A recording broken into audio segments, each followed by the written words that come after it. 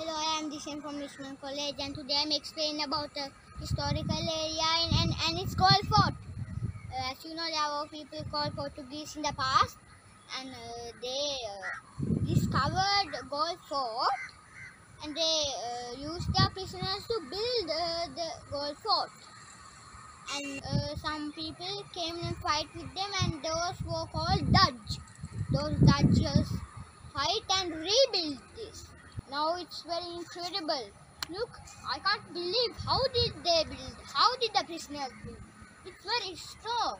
How did they lift these big blocks? They can't do it together. One has to lift one and the other one has to lift one. These rocks have lots of material. It's coral,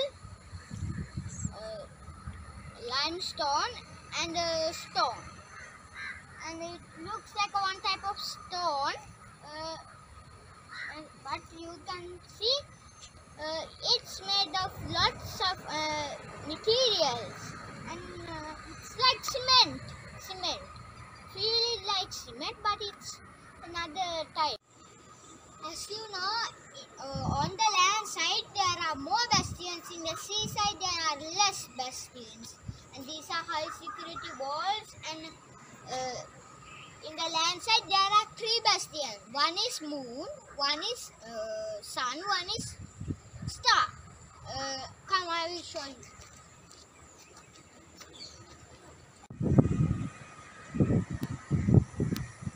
As you can see, now we are on the moon bastion, and these were the places the cannons was fixed, and in every bastion there are 19 cannons.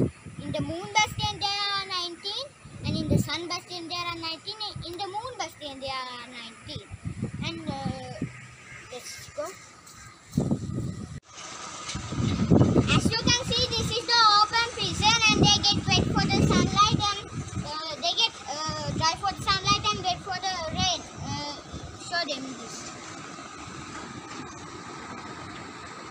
And as you can see, those 2 parts are the soldiers give food for the prisoners. Let's go to the next one. As you can see, now we are in the seaside, and I told you there are less bastions in the seaside, and there is less now. They have to also protect the seaside, so they have set a big, they have fixed a big canopy over here to protect the seaside, and it was like this, and it was very large, and it was not like any other cannons. It was large, and it to shoot cannonballs for other people that are coming to destroy the Gold Fort, and they protect the lot. So let's move on to the next one. Over here there was a big rotating cannon set like the other cannons over there. There are more cannons, and this one is a rotating one like the other one that we saw before. So come on, let's move on to the next one. As you can see, this is the windmill, and the wind pushes this windmill, and it's now broken. It uses the water, it takes the water from the sea and throw it to the Gold Fort, and to make it cool and for people to stay in it. And it was working for the wind. Now it's broken, and now we can't see the windmill. Come on, let's go to the next one.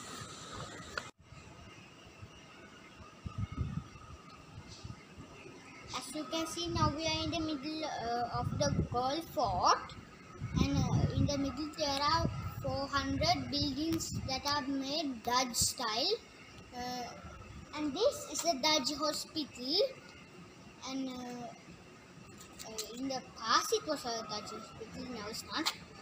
They all are multicultural living areas, and there's a temple, mosque, church. Come on, let's go to the I hope for enough reason why did UNESCO listed World Heritage Site gold fort. Come